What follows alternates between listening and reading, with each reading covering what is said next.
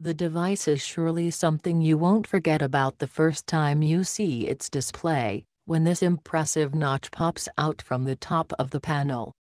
It's the first of its kind in the U series and quite possibly one of the most interesting iPhone X clones out there. Let's have a closer look on what this affordable device can do, okay?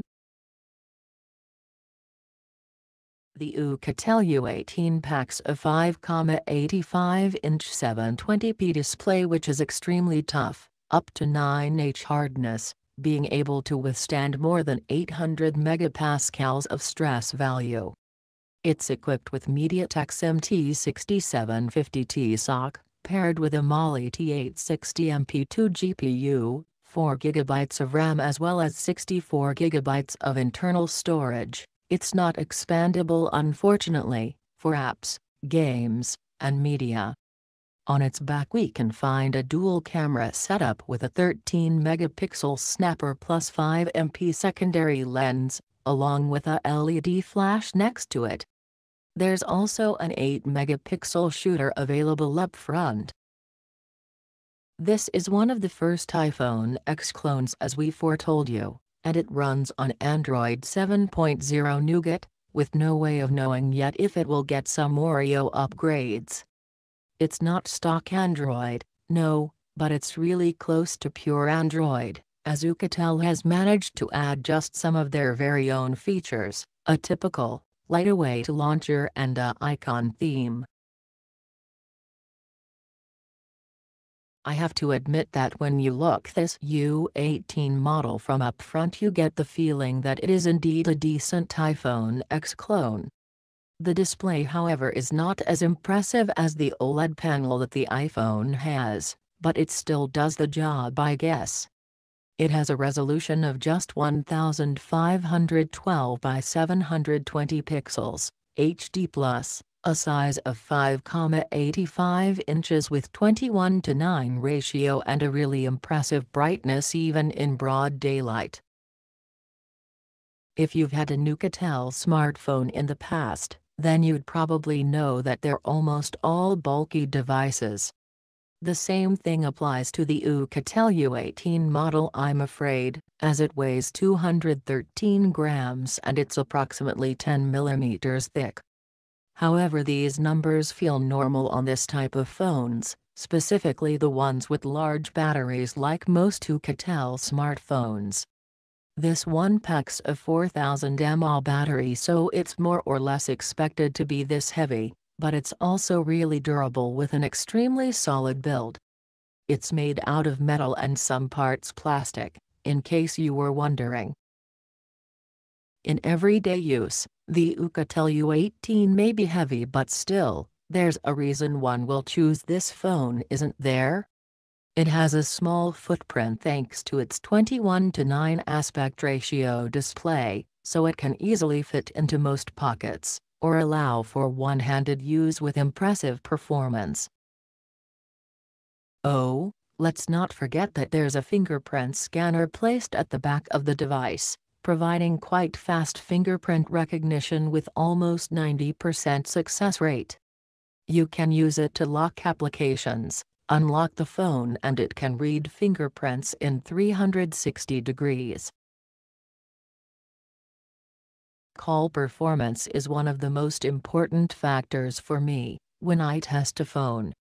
How good it sounds, what type of signal reception it has, and how well its speaker works. The Oukitel U18 did quite well in this test by my standards. The phone call quality was satisfactory, but nothing that is worth bragging about. I was able to call others and receive calls on this device without any issues, with quite good sound quality and volume. I found its speaker to be rough, I guess, with loud noise when ringtones were played back, but nothing that could disappoint me, I guess. I have to say that the microphone was quite solid and the overall connectivity via both data and Wi-Fi networks was consistent. I didn't experience any problems with 3G/4G or Wi-Fi during my tests, All web pages were easily accessible via Wi-Fi, but the signal strength when I was a bit far from my router dropped quite easily. I didn't face any disconnections thankfully, but the Wi-Fi range drops rapidly after 10 to 12 meters walk from the Wi-Fi router. The 4G speeds were average, with good reception wherever I went, 0 dropped connections and a decent all-in-all performance. Well, here's where this phone does a decent job. One of the main selling points of the Oukitel U18 is its battery life, and for a good reason. It comes with 4000 mAh capacity, but the Android 7.0 operating system is beautifully optimized to offer great standby and talk times. The Oukitel U18 can stay away from its charger for almost 2 days if you use it wisely, and offers good standby times when you put it to rest. I pushed the device as much as I could. I played some games, browsed the internet, did tons of messaging and YouTube, phone calls as well, but it just went from 74% to 49% by the end of the first day, confirming that it's a decent energy phone. First of all, don't choose the phones of this category purely for their imaging features. It's not where they're good at, and they know it. You should know it too. So the Oukitel U18 confirms all of the above and proves to be an average camera phone equipped with a dual camera setup on its back, equipped with a 13-megapixel snapper plus a 5MP secondary lens, along with a LED flash next to it. Its main camera can shoot decent photos in good lighting conditions, but it tends to provide somewhat colder images than it should. When the light isn't that good, however, it doesn't perform that well, as expected with most Chinese smartphones in this category and price range. It can also shoot FHD, 1080p, videos at 25 fps, with average quality and some high contrast issues.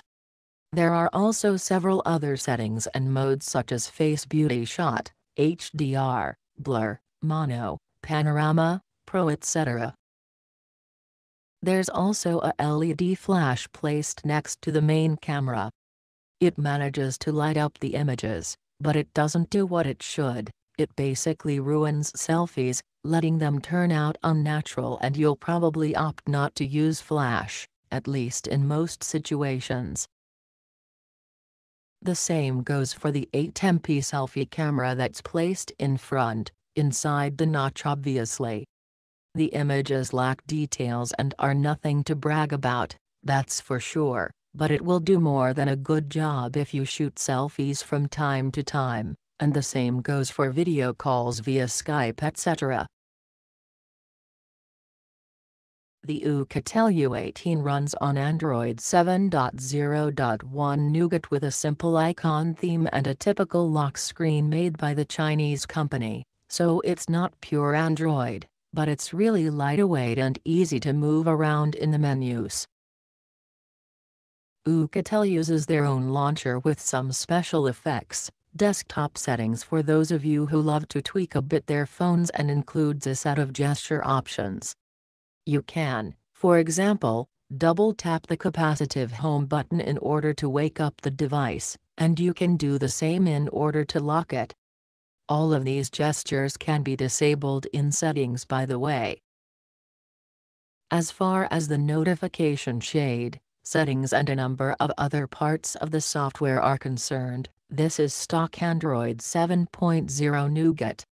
It's one of the reasons Oukitel U18 manages to perform as it should, and it's definitely a huge plus for this smartphone.